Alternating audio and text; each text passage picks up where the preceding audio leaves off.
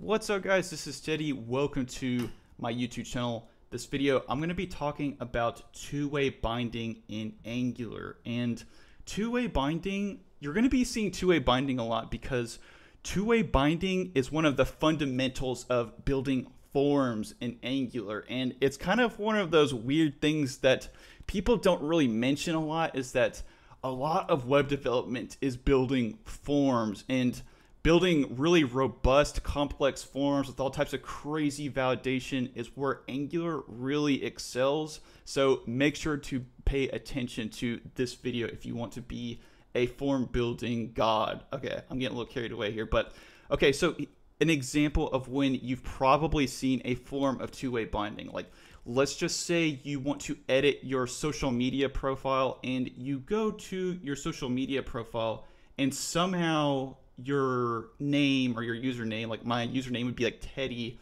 has already been populated, and it gives you the ability, like let's just say if I just wanted to be Ted, I could just go like that. I could hit the edit button and this data would be sent up, and it would also be congruent with what's actually in the database. This is two-way binding. There's two-way communication going on. And in Angular, they went with this symbol that a lot of people call a banana box.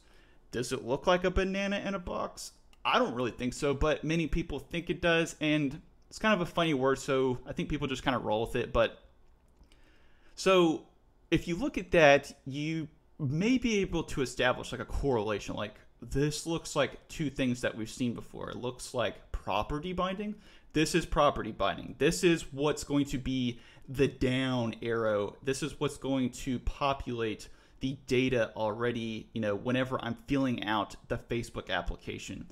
And then when I hit the submit button, this is going, the events and the parentheses is going to be what sends the data up. And that's why they call it two-way binding, a banana box. And that's kind of why they gave it this symbol right here. So let's just kind of go a little bit deeper. I know, like, people who, software developers, they like to know how things, are working underneath the hood. So first, we kind of already talked about that. It sets a property in your code behind on the page, and it also listens for DOM elements to change. And I'll just move ng. We'll talk about ng model here in a second, but let's just kind of go into our imaginary VS Code and talk about a little bit more in depth about what's going on. So first thing is, in imaginary VS Code, it's going to set the property. So whenever we navigated to imaginary social media,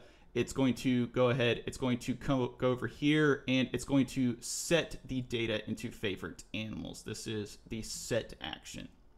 Then it's going to listen for DOM element changes, and this is where the ng model comes in. So if you click this, if you click a button, or actually not if you click a button, but essentially each time that you backspace, what's going to happen is something called an element change, a DOM element change is going to be triggered. And you may have seen this like in event handlers, and maybe you are already familiar with vanilla JavaScript. I hope so.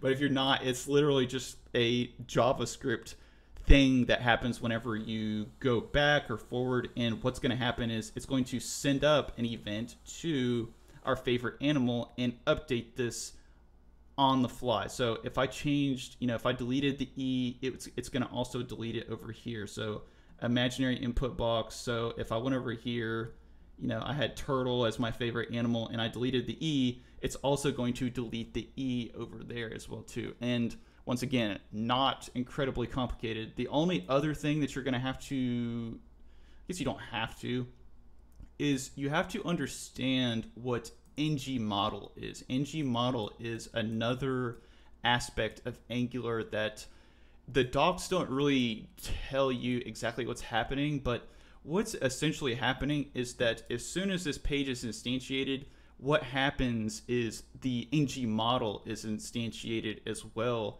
And ng model is going to go over here and do all of the binding and provide things like validate underneath the hood. I mean, you don't see this going on for right now. Just really realize that ng model is going to just boom. It's going to go off whenever the page executes, and then ng model is what's going to do the binding. It's called the binding, and it's going to essentially do all of the hooking up. There's other more advanced types of ng model, but just realize ng model is going to hook up the model in your code behind. This is essentially, you know, like what a model is. If you've ever coded in C#, if you've ever coded in Java, essentially a model is a model would be like an animal, and maybe that's something we could talk about in a later date.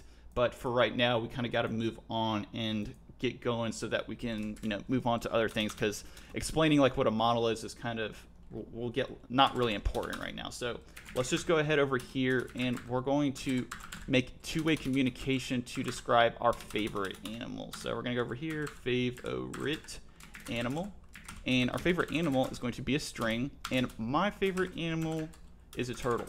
I love turtles. Okay, so go over here, and we have our two-way binding examples. One other thing, just to kind of reiterate, ng model only works on inputs and text areas of that type in radio buttons. There's probably a more specific list, but just remember, ng model only works on inputs. It does not work on anything else. So we're gonna go over here, and then we're gonna go into our ng model. And another thing that you want to do is you want to go over here.